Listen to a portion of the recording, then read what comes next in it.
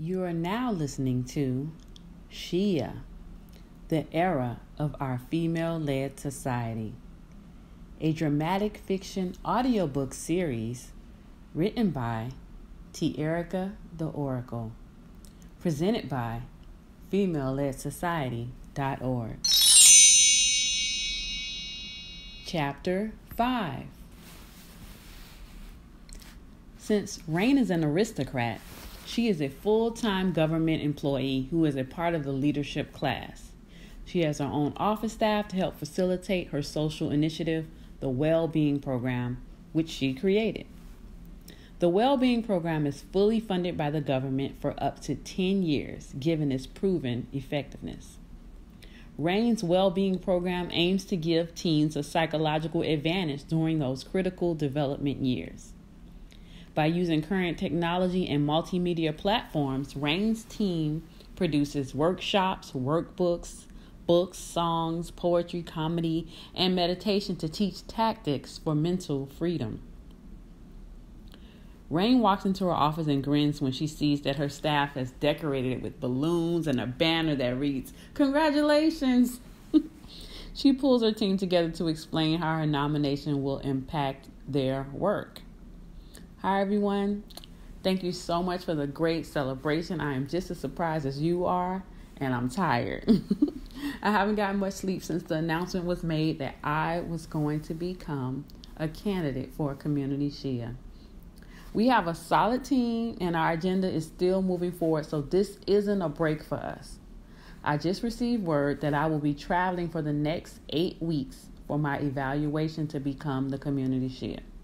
This means that my program coordinator, Tanner, will take over. Respect him as you would respect me. This also means that while I'm gone, there will be a representative from the SHIA Supreme's office visiting to evaluate our team's effectiveness. I know it's a lot, but we have nothing to hide and we're doing damn good work. Just be yourselves, tell the truth, and let the light shine on us. I'm ready. Are you all ready? The office cheers. Yay! Rain excuses herself and walks away into her private office. "I'm not ready," she mutters. "Who am I fooling?" She checks her notifier and it is lit up with messages. Curious, she clicks the first link and reads the subject line. 3 aristocrats battle for Community SHIA position. Who is our favorite? Intrigued, she clicks inside to read and her mouth drops open. Poll results.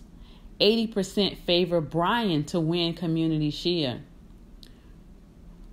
Rain Kelly is too young and too naive to be a Community SHIA. She can't meditate her way through the community's problems. Rain closes the message and taps another. The subject reads, 23 reasons why Rain Kelly's nomination for SHIA is a joke. She taps another message. The subject, have a heart. Let a man support our female-led society as Community SHIA. Choose Brian. Oh, no. They don't want me to be a SHIA. Rain realizes. A tear forms in her eye. She shakes her head to stop it. They want me to lose.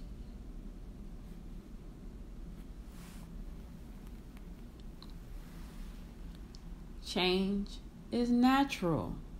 Change is necessary. Glory reminds herself as she takes a walk through her backyard garden. She doesn't maintain the garden herself, but she likes to pretend she does. She checks on the progress of the fruits and vegetables her staff have planted.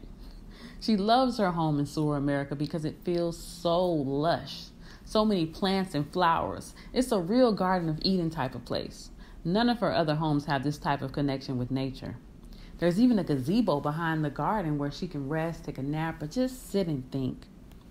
She presses a button on her bracelet as she overlooks the tomatoes. Cameron? Yes, ma'am. His voice comes through almost immediately. Cameron is her keeper, a title she gave her first assistant when she realized that she was her gatekeeper and the keeper of her schedule and the keeper of basically her whole life. But now that she has Cameron, he's also a keeper.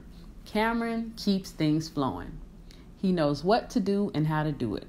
He knows what to say, and he remembers when she forgets. Cameron is the best. She always lets him know how much she appreciates him. Cameron, how is coordinating the nominees going? I'm almost done. I have their next 8 weeks set up. They will all take turns being evaluated by each community SHIA for 1 week. So that's 6 of their weeks. And then the 7th week, they will all spend it together with you. The 8th week, you haven't mentioned what that will be yet, but I did book a cabin in the mountains for them all, just like you asked. Did I miss anything? No, that's about it. When the itinerary is finalized, let me know. Oh, what is the status of the new custom bracelets I commissioned? They're almost done. Say another month. They're in final testing right now. Good. Thanks, Cameron. I'm going to spend the rest of the day inside, so you can take the day off. We're in Sur America. Go do something fun. Cameron laughs. I appreciate it, ma'am. I'll try. He hangs up. Glory removes her shoes so that she can feel the grass beneath her feet. She flings them over her shoulder and walks toward the grand gazebo. She steps inside to find a shallow flowing pool off to the side. Perfect for cooling off her feet. She lifts her dress and sinks her feet into the water, smiles and wiggles her toes. May I help you with that? She doesn't even have to lift her eyes. She knows that voice. It's Omari, her favorite attendant. He joined her household as a personal assistant and has remained for nearly 5 years. They've gotten close, very close, and she doesn't know what her life would be like without him. He is excellent at being supportive and pleasing her, which is really his only duty. Of course you may, she encourages him and smiles. He is shirtless, as usual, wearing cargo shorts and sandals. He sits next to her and lifts her foot to dangle across his lap. He takes a handful of water and sprinkles it over her toes. He does it again and then pinches each toe lovingly. Do you want to talk? Omari asks her. Glory takes a deep breath, nods, and repositions herself so that her head is laying against his chest. He is seated against a stack of pillows. The sound of water flowing offers a calm reassurance. She talks to him. She really talks. She expresses her feelings. She runs down her to-do list. She criticizes a few of her staff. She reminisces about her past. She expresses a few doubts and makes her most important wishes. Omari listens. He smiles. He listens. He rubs her arm and kisses her forehead while she speaks. He listens. Ooh, I'm getting hungry, Glory realizes.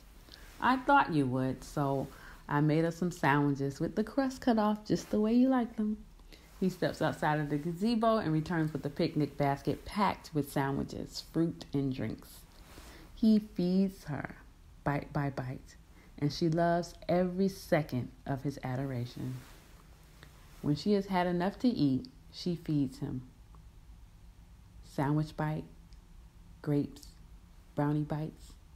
She wipes the crumbs from his cheeks and gives him a peck on the ear. You know I love you, Glory, Omari says to her. I know. I love you too, Omari. No, Omari interjects and tilts her face to look him in the eyes. I really do love you, Glory. Being here with you is my dream come true. I'd do anything for you. She smiles at him, lifts his hand and places it on her thigh. All you have to do is please me. Yes, ma'am, he says.